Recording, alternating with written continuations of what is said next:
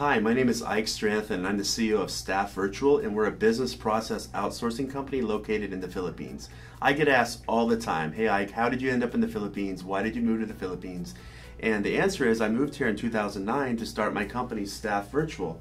You can check out our website at www.staffvirtual.com. But what we do is we build teams of Filipino professionals to work with companies just like yours. And again, why the Philippines? There's a lot of reasons. Filipinos speak fluent English. It's one of 2 official languages along with Filipino. They're a highly westernized culture. They understand Americans, they understand their customs, they watch our TV. I know this firsthand because I've lived in this country for 7 years. They're also extremely friendly, and they have amazing customer service skills. Philippines is called the call center capital of the world for a reason. There's over 500,000 people answering the phone in the Philippines every day for major companies like Wells Fargo, Bank of America, and even small, medium-sized companies like yours. So there's a lot of reason to outsource to the Philippines, but their loyalty, their hard work ethic, and their competence, and of course, the labor cost savings are tremendous. My clients typically save 70% or more by outsourcing to the Philippines.